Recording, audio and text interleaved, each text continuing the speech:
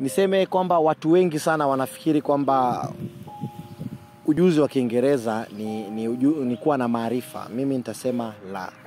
Mimi nakipenda Kiswahili sana, na mimi ni balozi wa Kiswahili, sio katika hatua ya kitaifa tu, hata kwenye hatua ya kimataifa. Mimi naitwa Dominic Kimita, popularly known as Mamboleo. Mimi nimezaliwa Kajiado County, sehemu inayojulikana kama Loitoktok. It's a very beautiful place on the slopes of Mount Kilimanjaro. Mara nyingi watu wengi wananiuliza nini kilikuvutia kuingia kwenye sanaa, na nimetoka sehemu ya ndani sana huko. Lakini lazima niseme kwamba babangu alikuwa mwandishi. Babangu ni mwandishi. Alikuwa mwandishi, ni mwalimu muda mrefu sana. Mwandishi wa mashairi ya Kiswahili. Na nilivutiwa kidogo kwa uandishi wake, lakini nikawa najiuliza what else can I do to take it to the next level.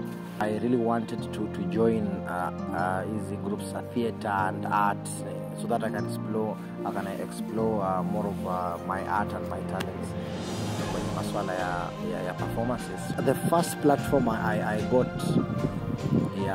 ya theater na arts ni kupitia hizi school plays ambazo ni popular, wanaziita segments.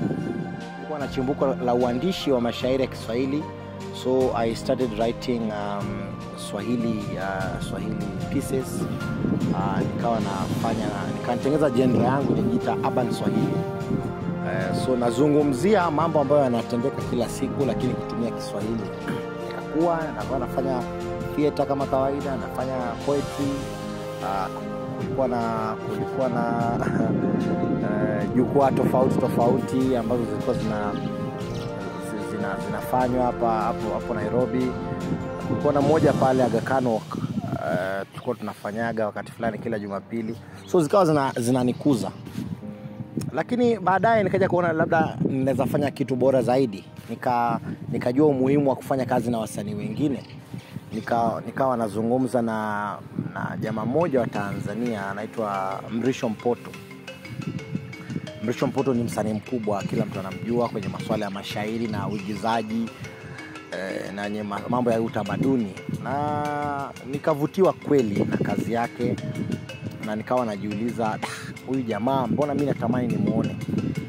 So nikawa namtafuta kwenye simu, kwenye mitandao ya kijamii, na nikaenda tukafanya kazi na yeye kule Dar es Salaam Kinondoni kwa miaka 3. Nikawa nafanya maigizo, nikapata nafasi ya kwenda kwenye majukwaa makubwa kama Zanzibar International Film Festival, ambao tulikuwa tuna stage play moja ambayo inajulikana kama Africa Kills Hassan. Bila shaka ni ile barua ambayo ilikuwa adapted na Ken Sarowiwa. Nikaenda pia kwenye matamasha kama ya Baimba Festival kule Uganda. Baadhi ya matamasha makubwa zaidi hapa Afrika kwenye masuala ya utamaduni, uigizaji na mambo kama hayo. So pole nikaanza kuelewa umuhimu wa kuwa msanii. Lakini nikakumbuka, nikawa najiuliza kila wakati ni nini naweza fanya kubadilisha ile hali ya sanaa mimi nilipozaliwa. So kila siku japokuwa natoka nafanya mengi, bado nikawa najiuliza nini naweza fanya to change the current situation of young people in my county and my locality.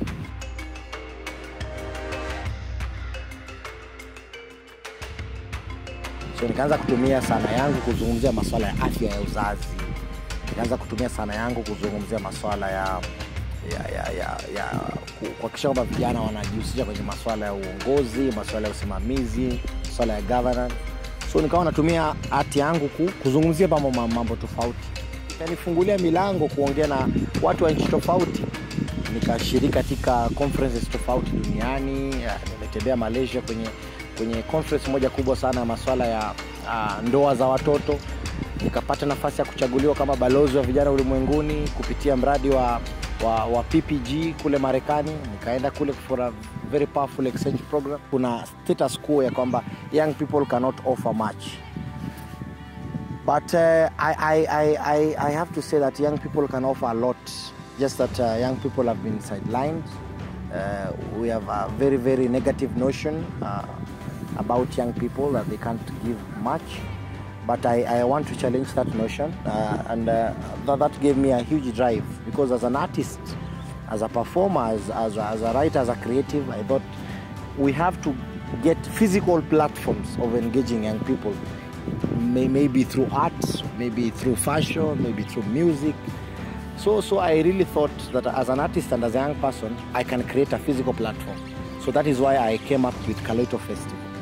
So Kaloito Festival is a platform for young people to talk about anything that is going on in our communities, but through art, through fashion, through music.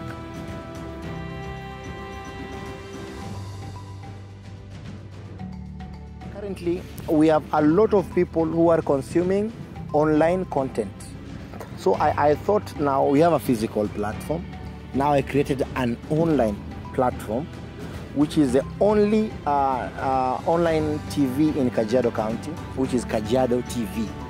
So now young people got another platform to engage online, to engage with policymakers, to engage with people in leadership, and to engage with important stakeholders on different issues. So that's the main objective of our platforms, both Kaloito Festival and Kajiado TV. We want to create meaningful conversations that talk about societal pullbacks at the community level. So hatuzungumzi tu mti, tunazungumzia mzizi ni upi. So sana ilinipanulia mipaka sana, na nasema kwamba chochote kile ambacho nimefanya, chochote kile ambacho ninapanga kufanya, chimbuko lake ni sanaa ukiniuliza.